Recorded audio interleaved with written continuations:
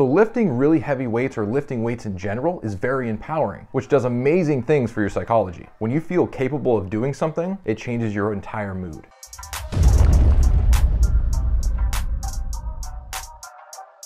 Here are 4 reasons why you should lift weights that has nothing to do with weight loss. Number 1, it is empowering as f***.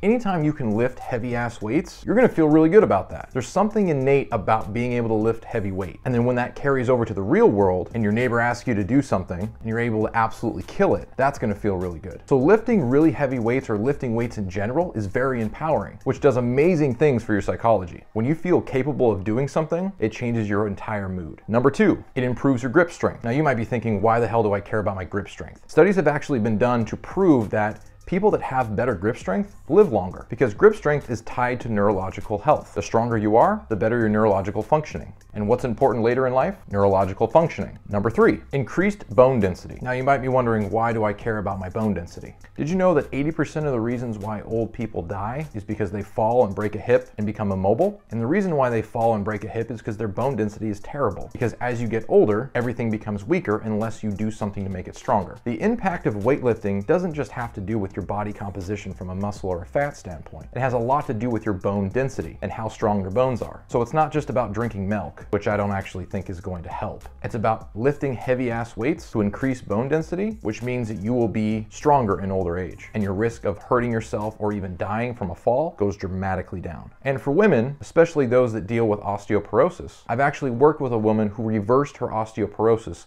from weightlifting. She obviously took other measures with her diet to improve it, but weightlifting had a huge impact. And now she doesn't have to worry about osteoporosis. That's powerful. Number 4, the better functioning muscles you have, the healthier you're going to be. Muscle functionality has everything to do with longevity. If your muscles don't function right, if they're too stiff or too weak, you're not going to be able to break a fall. Or if your reflexes are really bad, you won't be able to break yourself when you fall. I worked with a guy that had Parkinson's for 3 years, and his Parkinson's symptoms improved dramatically by just simply strength training and taking medication. So there's a lot of things that we lose as we get older that strength training by itself can fix. So even if you're not lifting 700 pounds, has something to do with your longevity later in life. If you're over 40 and you're not weightlifting, get on it. It could literally save your life.